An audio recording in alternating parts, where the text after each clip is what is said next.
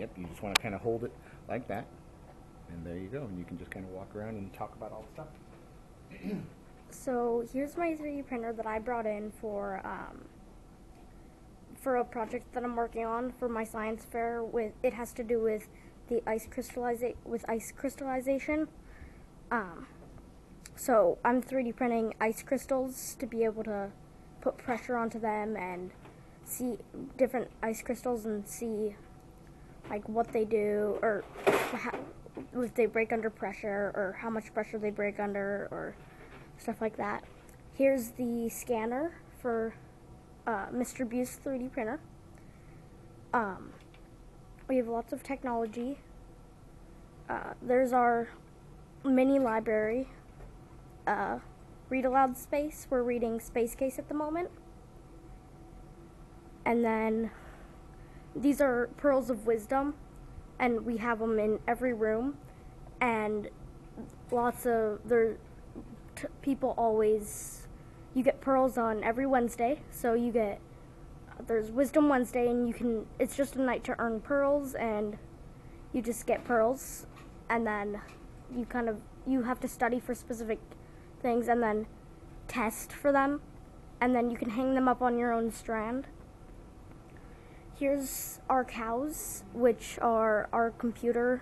We have our computers stored in them, so we can work on projects during our computers, or on our computers. Our no go. Oh my gosh.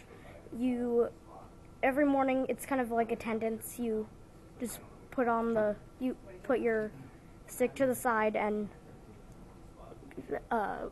say, it kind of tells the teachers that you're here.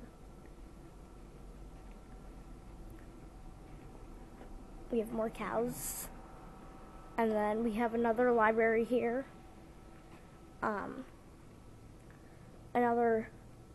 More pearls of. Take a tour in the fishbowl. The lights are off, so you have to turn them on. These are other pearls of wisdom. Pearls. So, and then our fishbowl is in here. Here's I need the lights where are the lights?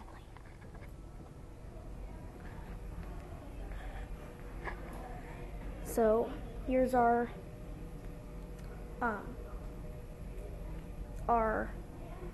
fishbowl. There's a printer right there, just a regular printer. Pencils.